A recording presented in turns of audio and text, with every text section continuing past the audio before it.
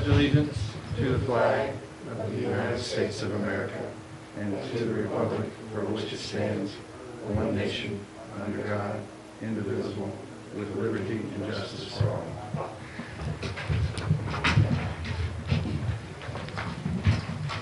All right, we'll have a roll call. Earl Wilson. Here. Mark Buckeye. Robbie Pratt. Here. Gina Bryant. Here. Barb Babashawn. Here. All right, we got a quorum. Next item on the agenda is approval of the agenda.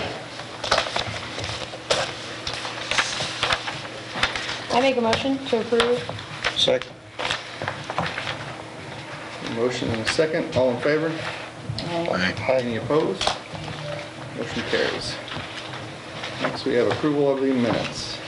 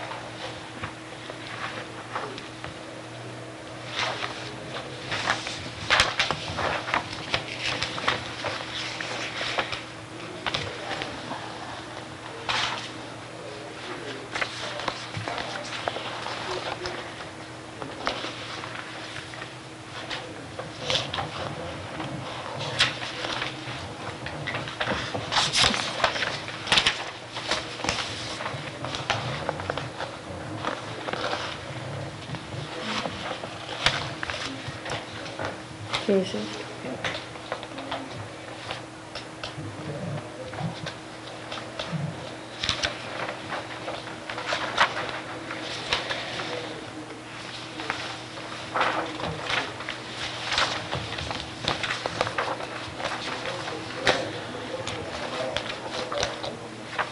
Any questions on the minutes? Entertain a motion to approve. I so move. Second. Robbie, motion. Earl, second. All in favor? Aye. Any opposed? Motion carries. Next we have public comment. Any public comment? I saw there was a change to the abandoned mobile homes. Yes. Number 5. I'm glad you put that in there. Yes. Yeah, because And- it's considered vacant, not abandoned. Okay. Do you want to say anything else, As far as Jim? I got on the new thing. on the new- And I'll go over some of that here in a moment. If you have another question, that's fine. Okay, Anything else right now? No? not right now. We'll move on to old business. So I sent to you all the documents we've been discussing, which is the IRC, which is the International Residential Code, Manufactured Housing Code. In other words, adopting that into our ordinance. The pre-HUD mobile home proposed ordinance, which is the document that would basically go into nuisance ordinance about pre-HUD mobile homes. And then the mobile home occupancy inspection doesn't really need to be adopted into ordinance. That's just a form. We just kind of have been going over it with the owners and the occupants to get it right, and getting your feedback also. The things that, if you'll remember, we had our meeting about 6 weeks ago with there were about 5 owner landlords present that night. Got feedback from them, made several changes. On the first document, if you have them in the order I handed them to you, with the Manufactured Housing Code adoption, we added that down at the bottom, soil classification will be repealed. So it was never something that was going to come into play, most likely anyway, but it was brought to the attention of the board and myself that, or the commission, that it could come into play. So in this, it's repealed. So of that approximately 18 pages, that section wouldn't be in effect if this were to be adopted. Okay? On the next document, which is pre-HUD mobile homes, I'll go back and get my changes. Hold on here just a sec. There were some changes also.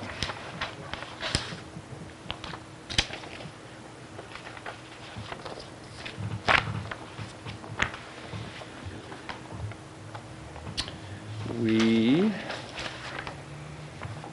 kind of cleaned up some language in the paragraph that begins any abandoned mobile home.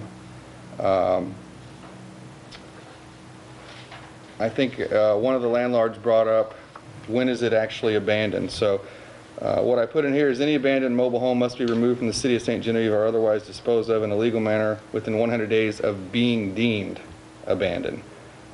Notice shall be made and processed in the same manner as provided for dangerous buildings in section 215-220. So there's already a process in place for that notification to be delivered. We'll use the same process.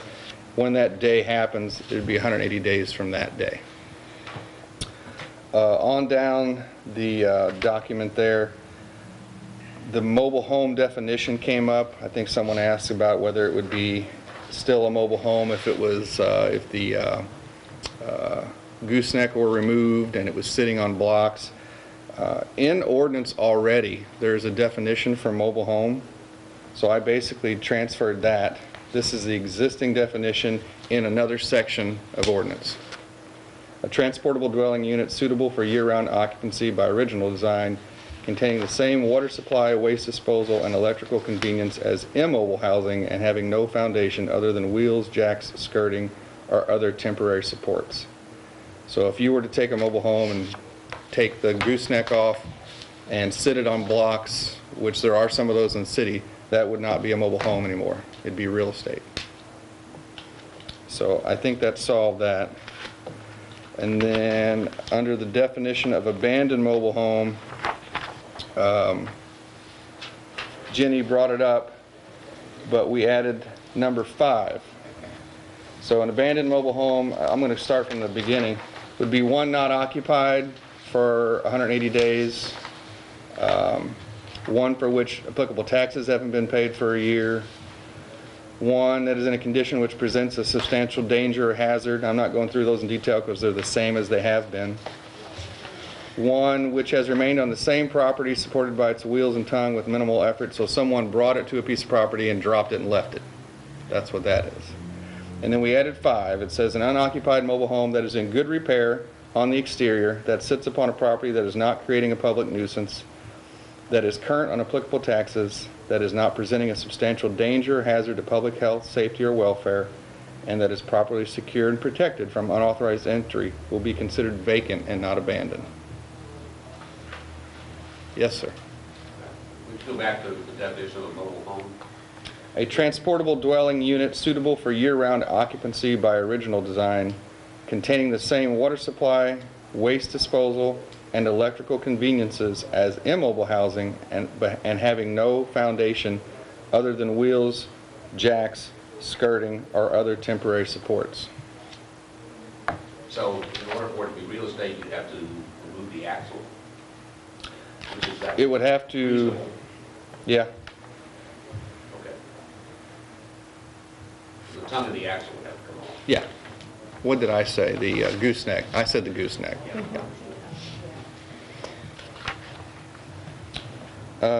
That is the changes to the document pre-HUD mobile homes. In other words, it gives those folks a chance that are working on something to continue to work on it. As long as it stays in good shape, it's not accessible to bad element, you can't get inside it, the property around it stays in good shape, and it's not creating a nuisance, and the taxes are paid on it. You guys interrupt me as needed.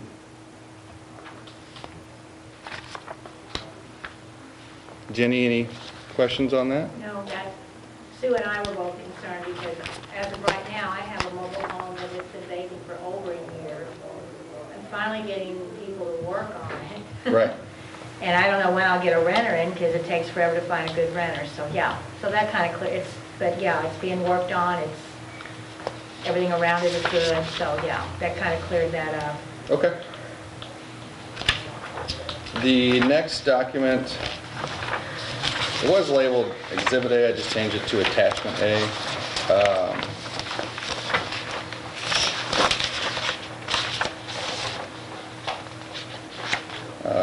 Let's see, at the top where it says City Building Inspector to verify. It used to say mobile home meets mobile home occupancy inspection standards Exhibit D to comply with St. Genevieve Municipal Code Section 500-220. I just simplified that to mobile home receives a certificate of occupancy to comply with St. Genevieve Municipal Code 500-220. We already require an occupancy inspection, so I didn't feel it necessary to kind of reiterate that. In other words, in order to allow a trailer to stay or a new one to come in, it has to meet these things, if you remember. A mobile home receives a certificate of occupancy, and then the walls, ceilings, and doors of each compartment containing the furnace or water heater are lined with half-inch grade or gypsum board, unless the door opens to the exterior, in which case it can be a metal door. And each room designated expressly for sleeping purposes should have an exterior exit door or at least one outside egress window. And it goes into some dimensions there. I did share, it was either with Jenny or Sue Gegg, that if there were a mobile home that meets everything on here except for that window stipulation, we would allow a step or stair to be put there. Because what this is some older trailers have windows that are higher than you can get out, basically, and you have to have that. So we would allow that, Mike and I, the building inspector and I. The next paragraph there, it used to say within 30 days of initial city occupancy and within 30 days of any change of ownership, owner to provide signed verification of the following from a qualified electrician. There was some question about, does it have to be done every time an occupant changes, and we agreed that it was every time the ownership would change after it's initially done once. So it says within 30 days of the first city occupancy inspection following adoption of this ordinance were to be adopted, and within 30 days of any change of ownership, owner to provide signed verification of the following from a qualified electrician. And somebody also in the audience that day brought up, well, what if citizens already inspected? So we put verification from the utility company of these things would also be accepted. So if when the citizens comes out, they can verify these things and sign and date that could be submitted. If not, the owner would have to get a qualified electrician to perform this inspection and submit that to the city. And then the same change was made in the next paragraph with the gas inspection. So instead of any change of occupancy, it's with the initial change after the adoption date, and then any change of ownership. And again, it could be from a qualified HVAC technician or from a utility company. Any questions on any of that? Everything else on that stayed the same. The last document there is the actual inspection. It would be for mobile homes versus a non-mobile home. One of the questions that came up at our last meeting was about the bottom board. So if you'll see number 4 here, it says bottom board should be rodent-proof throughout. Bottom board should have vapor barrier or complete intact skirting shall be present. Material used for repairs of bottom board shall be at least equivalent to the original, no visible pest infestation. So again, one of the landlords asked about the vapor barrier. What we put on there was that you could also have the skirting, but you have to have a solid, intact bottom board. In other words, some of the trailers, mobile homes we've talked about, where I can put my foot through, that's no good. Not intact bottom board. But if the bottom board's intact, skirting's in place, or there's a vapor barrier underneath, you'd be okay. When you say put your foot through, you mean on the inside of the mobile home? Yeah. Floors have to be solid. We hope so. Yes, yes ma'am. Onto the second page. There used to be 4 things under electrical. One of them concerning aluminum connectors. That's actually part of the electrical inspection, so we removed it. It was basically stated twice. So there's only 3 there now. That was that on that page, all the changes on that page. On the back page of that inspection, on number 6, we added or operable window. So range hoods and bathroom exhaust fans shall be in good working condition, or a bathroom can have an operable window. Key word being operable, you gotta be able to open it. If the mobile home originally didn't have a range hood, are we gonna have to put one in? Well, there should be ventilation there. Right, sometimes they're in the wall or they're... Well, agreed, yes. If there's a source of ventilation, yes. Okay. There used to be little fans, didn't there? Yeah. It was just in the wall instead of above, yeah. Right. And on the last one, this might have been Jenny also that brought this up. It didn't always say if gas appliances are present. So now it says approved listed carbon monoxide detector shall be properly located, installed, and operable if gas appliances are present, which was kind of a given, but we put it in there.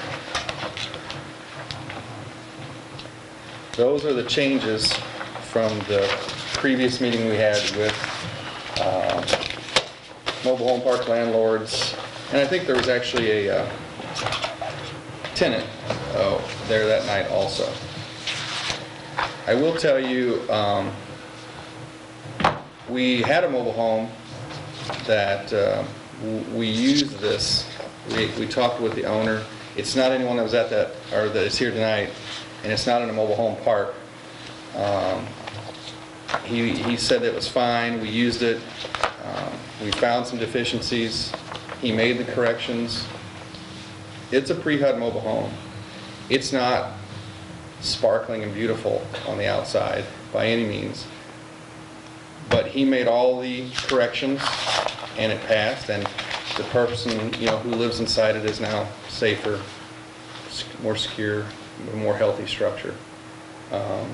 On that note, I know I've been down this road before, but these ordinances aren't out there to play get you with anyone. I think we've been pretty outward and vocal about what we're doing and shared it with lots of people.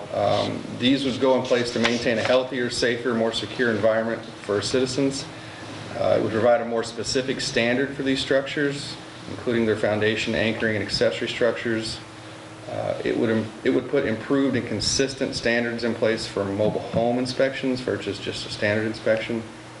It would limit any further pre-HUD mobile homes from entering the city unless they meet these standards, or if you remember, we put a stipulation in there that says the Board of Aldermen can approve if for some reason they find it necessary.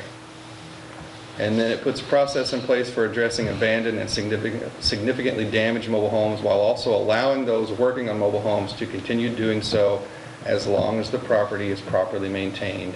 It also allows those who currently own or occupy mobile homes to remain under the same ownership and occupancy. So if you live in one right now, or you own one right now that has an occupant in it, it's fine. We're not going to come out and hand you a piece of paper that says you have to leave or get your mobile home out of the city. If it changes occupants, you're going to have to do some work to bring it up to this standard or do something else with it. Okay, I just want to be clear, what is the current inspection? It was after a tenant change, if it's been more than 1 year? That stays in place. So that's the way it is. So if I have a There's tenant just there for added- 2 years and he leaves and I get an inspection? Correct. Okay. But the first time, if it's pre-HUD, Yes. you'll go through this process where we do that plus those other things. Now I have tenants in one that's pre-HUD, just barely. So do I have to, they're already in there, I had a city inspection on it? Then you're Okay. good. Okay. The next time it changes, if it's been a year, we'll do the occupancy inspection like we've always had, only there's a few different things on this new occupancy inspection. But then you'll do those other things where you'll get a qualified electrician, qualified HVAC, and we'll make sure that the heater closet is up to code and so on. Once that's done, going forward, as long as you were to own it, you would just do an occupancy inspection anytime there's an occupant change, as long as it has been more than a year. Now, if we sell them, it'd be the same thing, the same type of inspection. The new owner would have to go through the extended one, and then anytime the occupant changed, it would just go back to the way it is. Okay. Does that answer your question? Yeah, so the new owner would be responsible. Hopefully, we'd have them all up to code. Yes. Yeah, okay, Yes, sir. okay. Number 7, I think it's the second page, anchors properly installed and free of damage. Most of those have skirting on them, you can't see the anchors. Well, it says in there you're going to have to, if not, we talked about it at the last meeting, you're going to have to make the underside viewable in at least 2 locations. And you did say remove all the skirting. We talked about that was a little much. Right. So you're going to have at least 2 spots where we can look under the trailer. Okay.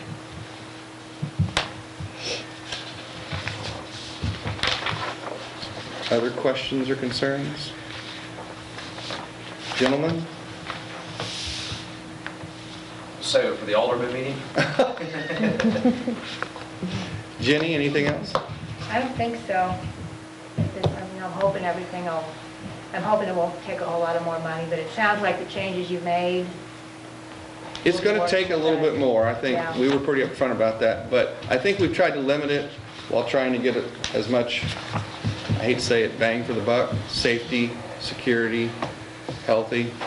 I guess my biggest concern is I have no idea, we bought these, I don't know how many owners had these before we bought them. I have no idea where the anchors would be. We do have one that's got straps over the top yet. But so what part of the underskirting would I take off? We can come out and look at that. I don't think Mike or either one would mind, because Okay. they can be anchored in multiple ways. Okay, yeah, because I would have no idea. So, And I think also, it would have to be worked out, but, and I don't think you were here, 2 or 3 meetings ago, we talked with the Public Service Commission gentleman. We had him on speakerphone, and he might be able to come to town and point out some of that stuff too. There's a person for each region, and he was pretty willing to help out with that. That's part of what they do with new mobile homes. They make sure the anchoring is to code. They don't do it on used mobile homes, but we can always call and see. Mike and I can come out first. okay. Because we used to do it on mobile homes that were installed, that were, moved in. But the ones out there, we never got to inspect anyway, except a couple. Yeah. I have a question about the abandoned mobile homes. Uh-huh. They have 180 days. If they don't remove them then, if they did walk away and That's what we face right now with Who's nuisance responsible properties. for removing it? We would probably go down the process we go with a nuisance property right now, which means deeming it a public nuisance. And then it would be up to the Board of Aldermen to deem it a public nuisance, and then the city would remove it and issue the owner a bill. I did talk with Linda Wagner today, who's the county assessor. The mobile homes that aren't considered real estate, that are still personal property, she has that list. So that doesn't mean that I'll be able to do anything with it, but she could tell me who owned that mobile home. And then we would send them a bill, which is what we do now, but sometimes that bill doesn't get paid. Is her standard the same as your proposal? It is not. It is not, but I wanted to make it known that that list is available. And if it's real estate, it's certainly available. I can look that up. Like, there are some mobile homes. Mr. Dalton was here at our last meeting, if you remember. He owns some down here at the corner of Seraphin and South Main.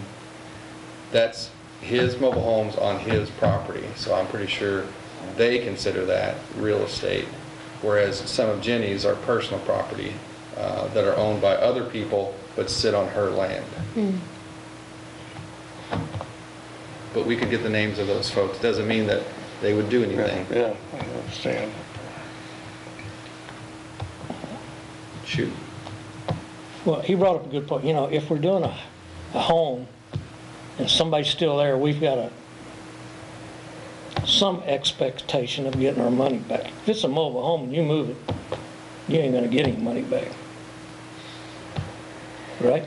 Pretty well. I mean, it's the same process we follow now. We've done a few abatements and we've had to issue bills and they didn't get paid. That's strictly on real estate. But it's still a bill, I guess. Is my- Yeah.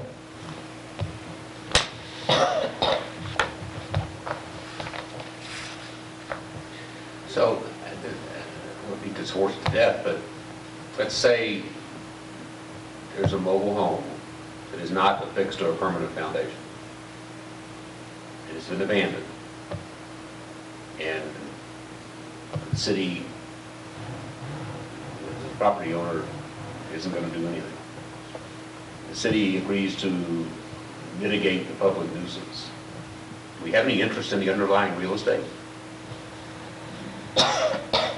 I think if it's like a vegetation or junk nuisance, we certainly do. But But, the house, you know, it's That's what I'm a saying. land and structure. Yeah. right. Yeah, I don't think we would have any fallback, if that's what you're saying, to go to the owner and say, we need you to pay this bill. It's a problem. Is that something we need to bring up at our next work session that we're gonna be talking about anyway? We're talking about. I So- don't know if there's a solution to it. I mean, I think we have the same, if we invoice someone for failure to perform under our ordinance, we have the same legal remedy, whether it was a permanent structure on the lot or personal property. I think we probably put a lien on the property and sit on our hands until something happens. It's not a pretty outcome from the financial aspect. I'm not denying that. But it serves the purpose of meeting other goals. Nuisance properties, enjoyment of the city for other folks. Oh, yeah, I mean, Yeah. got to do something.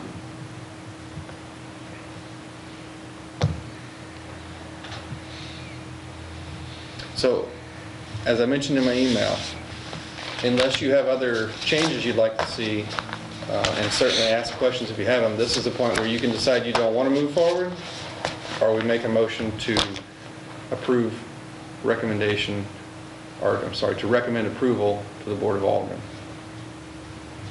So this will come to us as an ordinance if they approve it. What would probably happen if they recommend approval tonight is I would ask if you want to have a work session about it beforehand, but I would tell you that these folks have worked on it. No, I'm just saying you'll bring it to us as an ordinance. Yes, sir. That's fine. I've been trying to figure out, you've already had rules and regulations. I've been doing city inspections since we've owned our property. Mm-hmm. Can you pinpoint exactly what you've added to what we've already had? I mean, most of what's in here is stuff we've already been doing anyway. I would say you have, not all have, is one thing. But there's some new stuff, and I'm trying to figure out what the new stuff is. If you're talking I about- guess the anchoring, the anchors maybe, and, The addition of the code gives us something to fall back on if someone were to challenge it. I like that.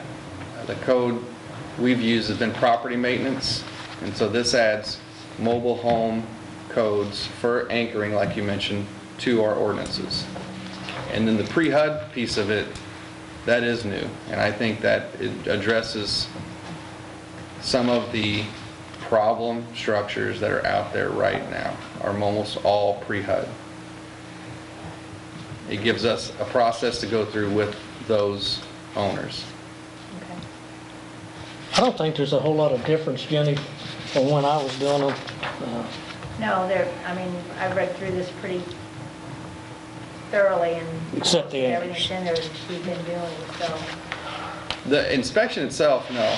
I think it's maybe worded a little more specifically than the one we Yeah. use, and it maybe gives you a better idea what we're looking at, and it adds some minute things like we've talked about, egress and things like that.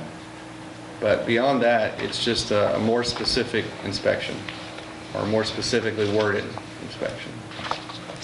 In other words, it gives you, like you said, it gives you, the pre-HUD wasn't in there before, so if somebody's letting their pre-HUD home go into disarray, or it's not meeting inspections, you've got something to fall back on and say, it's in here now.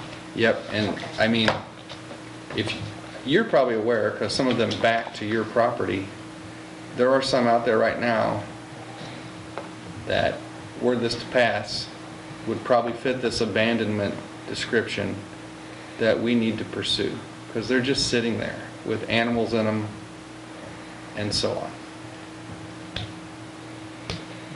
I do have a question, and I guess part of the ignorance for not following this from the beginning. So what was the reasoning behind all of this being brought up as far as the pre-HUD homes? Were they not being held to the same standards as newer mobile homes, or what was the reasoning behind this? There's a couple of answers there. One, yes, pre-HUD standards. I guess we were holding them to the same property maintenance standards, but pre-HUD mobile homes, there's no code there. When HUD came, they put codes in place for constructing it. Before HUD, mobile homes were held to the standard as same as a camper or recreational vehicle. And they really weren't constructed to last 40 or 50 years.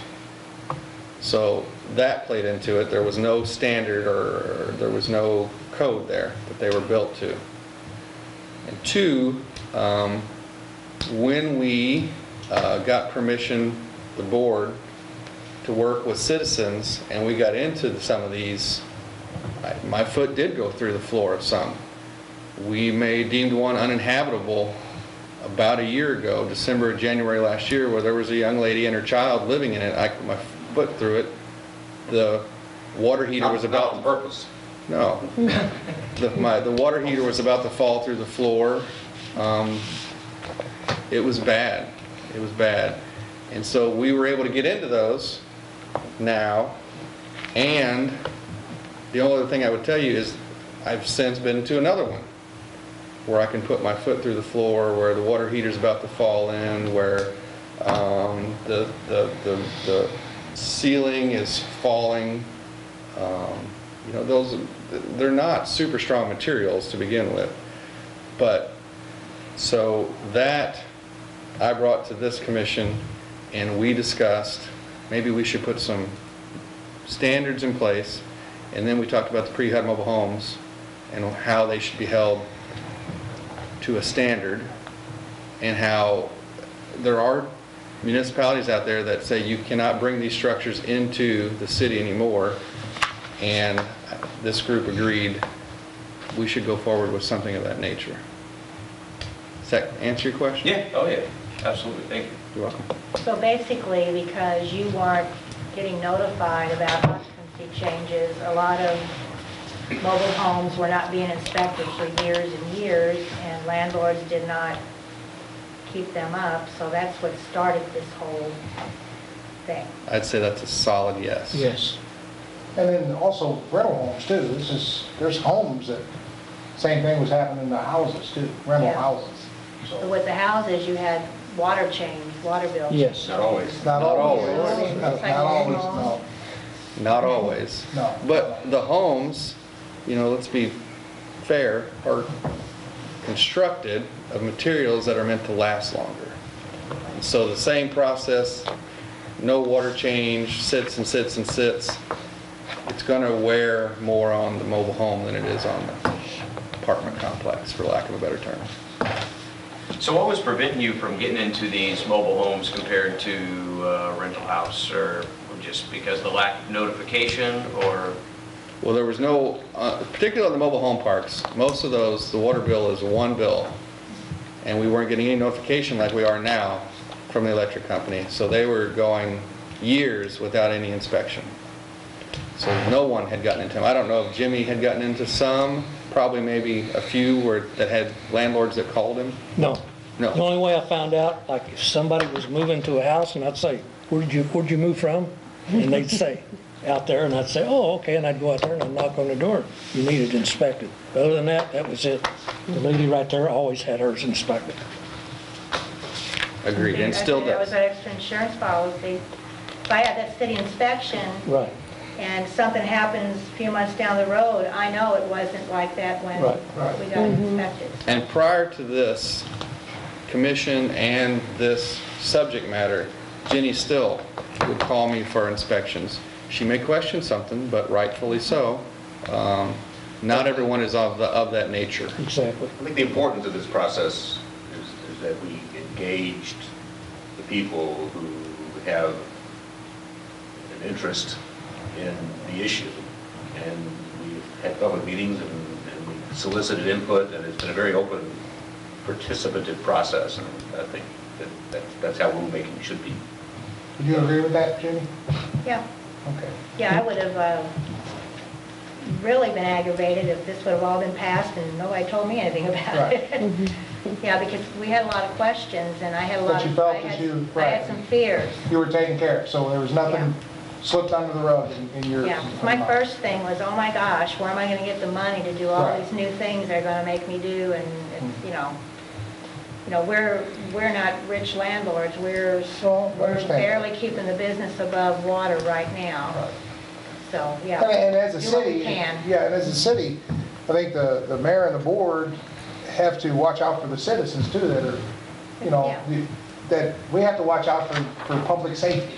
People are living in these homes and like I say, it is our responsibility and I know for a fact, You've been know out there. people, been out there into some of these places where nobody should be living, Right. but that's all they could afford and I get that too, but we still, you got to protect, these people need to be protected. I I had a think landlord once tell me that poor people need to have a place to live too. I said, Yeah. yeah, but we They need to be can't safe also. Yes. Yeah, It has to be safe. It should be a safe place for them to live, and that's, I was just in Denver and there were housing projects up there, HUD projects that there's no heat, no water, and these poor people are living in these conditions and nobody's doing anything about it, so. Finally, they're getting enough notifications, so. How long has this been going on? Your committee's been over a year now, right? Actually, I think before we established the commission, we just had a meeting of people who were interested, Right. and that's been a year ago. Yeah. And I hope it's evident, but we've tried, this commission, the landlord's input, we've tried to drive straight and narrow with a balance of the landlord's interest, the city's interest, the tenant's interest, and try to come up with a document that is fair to everyone. Just my opinion, I'm sorry. Maybe I wasn't supposed to offer that.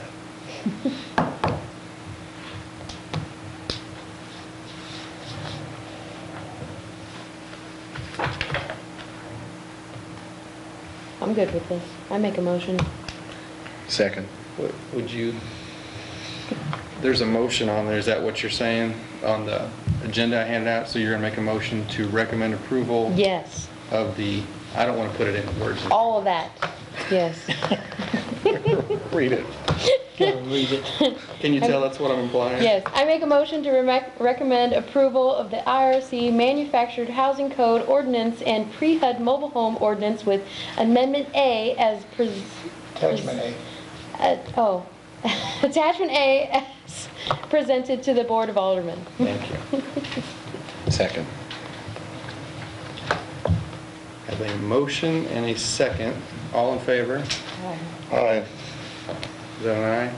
Any opposed? Motion carries. Woo-hoo. Any new business that anyone would like to bring up? So what are your plans going forward for the committee? That's my next topic of conversation. It's not on the agenda, but it would be new business, I guess.